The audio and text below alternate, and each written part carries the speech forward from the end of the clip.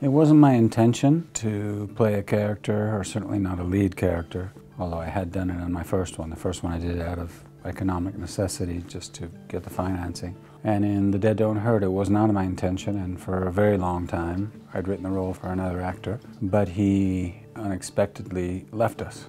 He abandoned ship for another ship.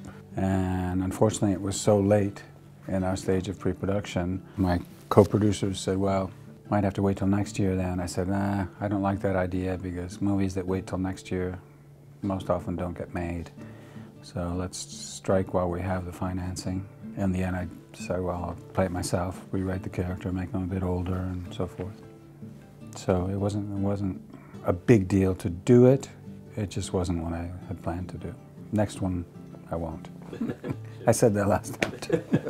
It was really good to work with Solly McLeod. It was really nice that he was able to be present at our premiere here in Glasgow, because he's, in a sense, a local boy. I had heard about him, and I thought he could be really right for this character. So first we talked on the phone, and I said, if you'd like to read the script and consider it, this is the character. I gave him a little bit of background to how I saw the character. He read it, said he liked it, and I said, okay, well, the accent needs to be a certain way. Can't be the way you speak. How much time do you need? He said, give me a few days. I said, that's it? And he goes, yeah. And so a few days later we Zoomed, and he was great. He was already fantastic, and I thought, okay, he has the right mixture.